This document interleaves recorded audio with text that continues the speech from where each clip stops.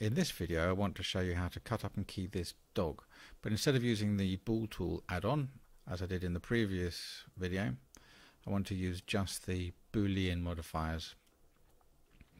Okay, we'll start with this dog, which is an imported STL.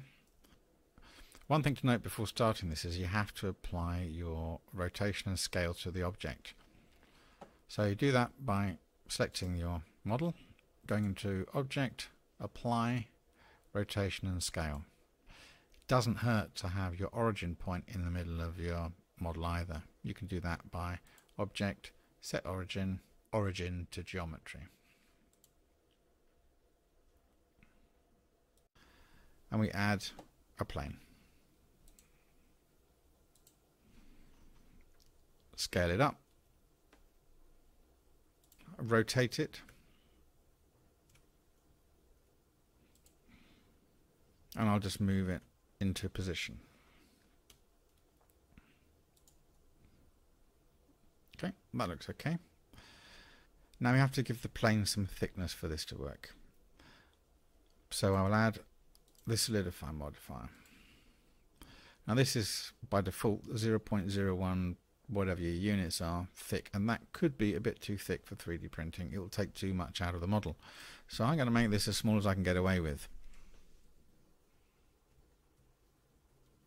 There you are, we have a very thin plane. Now mine is flashing red because I have my face orientation set to on, and this is so thin that you can see the inside through the outside, but that's okay. Now we apply the solidify modifier, select the model, and we'll add our Boolean, which is here. We set it to difference and select the plane. Now we apply the Boolean as well.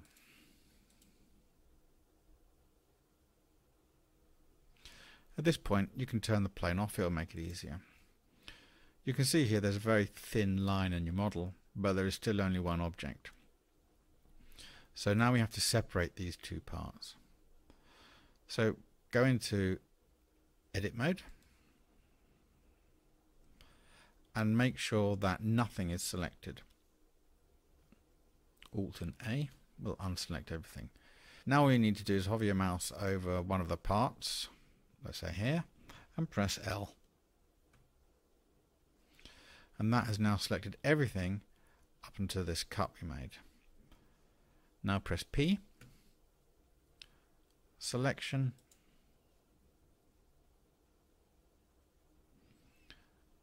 and then we go back into object mode. We now have two objects, and this one you can grab, as you can see. Now I'm going to rename these objects just to make it easier for the rest of this tutorial. I'll call this one front and the other one back. Not very exciting, I know. Okay, now we want to put in the keying object. I'll use a cube as it's most simple. First of all, we'll turn off one half of the model, the front half. Now I'll put the 3D cursor somewhere in the center of this with Shift and right click and add a cube. Now I'll scale this up to something that looks sensible. Well, it's actually a bit big, but it'll do. And then we select the model, add a Boolean, change this to union, and with this select the cube. Apply it, and if I actually turn off the cube now, you'll see that this object now has a key. Let's turn back on the cube because we'll need it. Turn the back of the model off and turn the front on. This is still the same cube, but we don't want the hole it makes to be exactly the same size as the key we made in the other part of the model, otherwise it won't fit. So let's increase the size of this a little bit. The easiest way to do this is simply by changing these.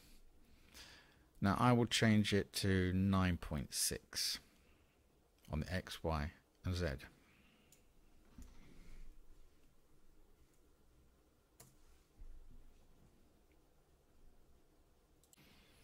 One thing to bear in mind is if we increase the X, Y and Z dimension by 0.2, as I did in this case, that 0.2 is an increase in scale from the center of the object, which is where your origin is. So you really get 0.1 on this side and 0.1 on that side, same up here and down there, which may not be enough. It may be enough. It's something that you have to experiment with yourself.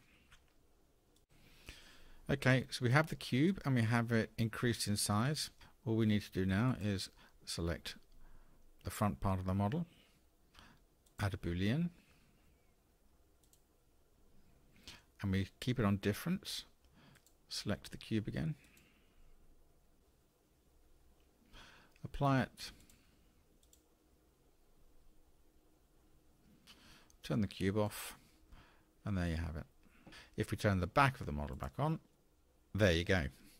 Now in theory, if we put the X-ray mode on, we should be able to zoom in, and if you look very carefully at the right angle, you should see that there is a gap between one part of the model and the next. So there you go. That's how you do cutting and keying with Booleans. It's simple.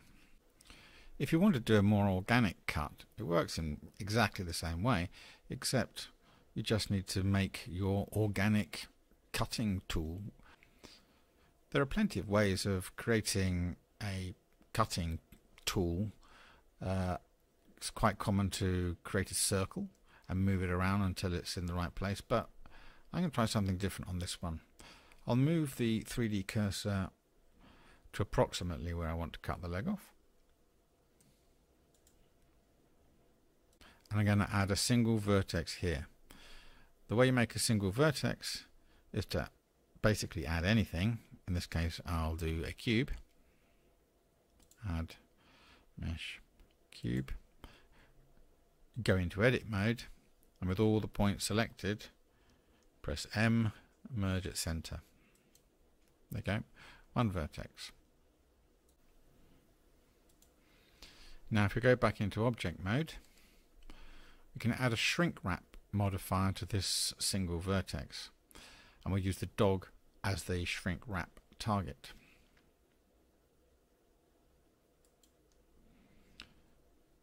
Just select the dog here, and this will now snap to the dog. Make a little offset, actually, it just makes it a bit easier. Okay, we should now go into edit mode. While still our single vertex selected, turn on snapping to face, and now with this single object we can extrude it around our dog.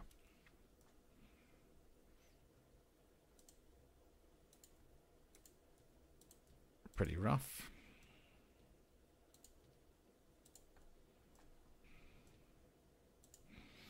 When we get to the end, we join the 2 points together with F. I'll just make sure that actually did happen by turning off the dog. Yep, you can see it happened. So let's apply this shrink wrap modifier and turn off the dog for the moment. That's our starting shape. And just have a look at it in edit mode. Looks fine. Now turn the dog back on. Select all the points of your cutting tool. Extrude and scale. I have noticed that doing it this way, the normals on the last part are different from this part, but that's okay. Just select them all, go to face mode, A, recalculate outside. They're all the same way around now. That's okay. Now we need to turn the dog off for a moment. select the inner loop here, extrude, scale, extrude, scale, extrude, scale, extrude, scale, extrude, don't scale, but instead M, merge at center. Probably a good idea to turn snapping off here. So we now have the cutting plane. You can add a subdivision surface modifier here if you want it to look smoother. But you don't have to. I'll apply that by going into object mode, press apply. Then, like in the previous example, we also have to give this some thickness. So a solidify modifier, make this really small.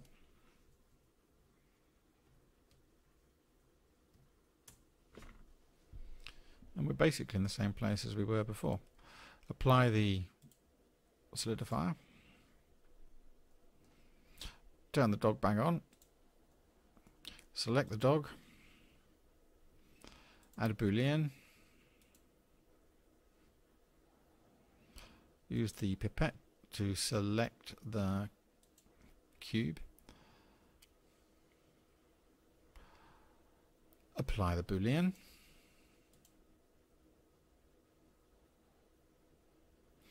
Turn our cutting tool off. Select the dog. Go into edit mode. Make sure you deselect everything. Alt A. Hover the mouse over the leg in this case. Press L. P. Selection. We now have two objects, as you can see over here. Go to object mode, grab that. And then you can add a key in exactly the same way as we did with the other one. I'll just quickly do that.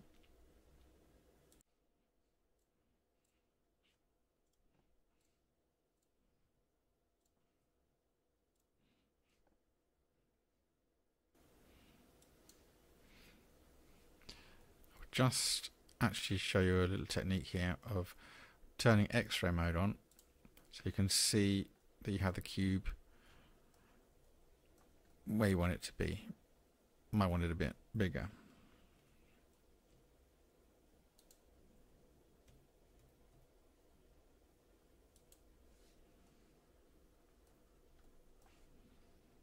And rotated in this case, I think. That should be okay.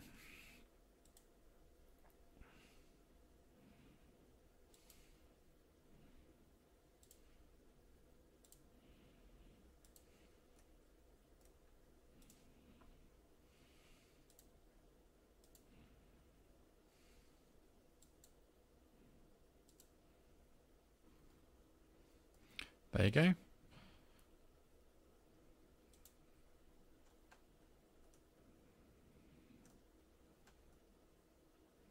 And there you go. In X-ray mode, you can see that we have, this is the cube stuck in the leg, and this is the hole for the dog. And there's a very small gap around. So that's it. Simple.